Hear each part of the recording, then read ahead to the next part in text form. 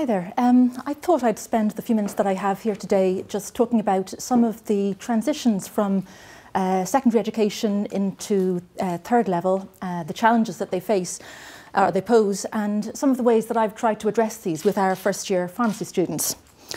And I suppose when I was thinking about transitions, I was put in mind of Morris Escher's drawing or woodcut, Sky and Water.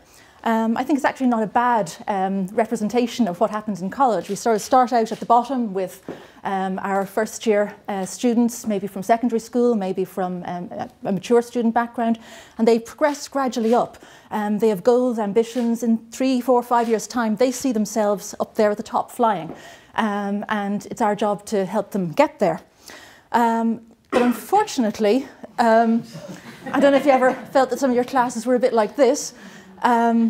Sometimes with the first years in particular, I think they struggle to identify, particularly with the early generic material. Sometimes there's, foundation level service taught material that needs to lay the basis for what will come in the more subject specific components. And they can't really identify with it, and that leads to disenchantment, which at its worst, of course, can give problems with retention. A second thing is that while they obviously want their classes to be focused very much on their future career, I think sometimes for assessment point perspective, they focus very much on the here and now. Is it on the exam? And of course, once that exam is over, like the goldfish memory, that knowledge seems to somehow delete. And even if we can get them past that and, thinking of the bigger picture and engaging, and we sort of feel that we're moving up from the fish to maybe the birds. So what strategies have we taken to go with this and to try to overcome these problems? Well, there are 4 really that I've taken, and the first 2 I just want to touch on because there's many more people involved in them besides myself. And the first 2 are integration and application. Integration, we've really tried very much to dovetail our modules, to find synergies and to harmonise what we do in the foundation level material with the more applied stuff.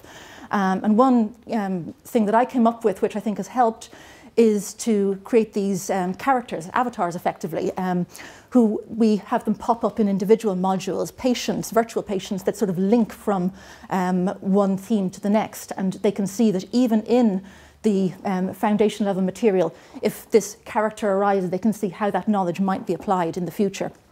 In terms of application, we've built in more work experience into our programme. And we've bridged that with more problem-based learning and case-based learning in the actual courses. But moving it out into the workplace, which we have done, we've brought, as I say, more work experience in. It has a challenge because of the patients that are in the workplace. Their safety is paramount. So we can't, let students do anything too critical. And in university, we have limited resources. But out in the workplace, they have to be monitored so closely that they actually don't get the chance to fail, to actually try new things and fail safely. So that brings me to the third thing, which is simulation.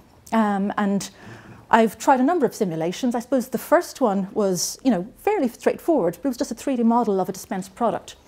And I sat it inside a PDF. And basically, students are able to just click and drag and rotate this as though they were turning it over in their hands.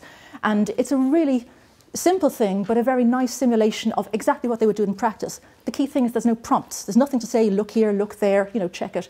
So they have to themselves develop a strategy, to remember how they're going to take this approach and simulate it. And they can practice, practice, practice, fail safely, and master that skill. And then, of course, when they do move into the work experience components, we can set them, more challenging tasks, give them a bit more responsibility, and they can spread their wings a bit. And that, of course, made me ambitious too. So I'm trying to move on with the virtual patients and get something that will allow me to have students dialogue with these patients, again, in an unprompted way. There are some virtual patients out there, but they're very menu driven. And so students are sort of prompted, ask this question, or you've got a range of questions to pick from.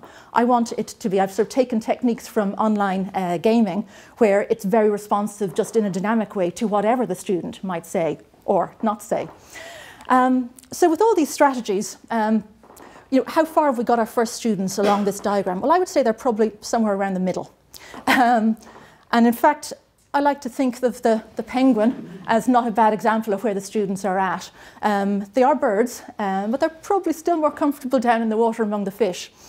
And that, I suppose, just brings me to my fourth point. We need to have expectations for high expectations for our students. Have you ever heard of the Pygmalion effect? Pygmalion effect really basically says that, if you pose students with a challenge and expect them to succeed, that will actually be self-fulfilling. I like to think that it shows that simulations can help us get from the middle, where our penguins are at the minute, right up to the top, flying away there. And I hope that bodes well for our student penguins too.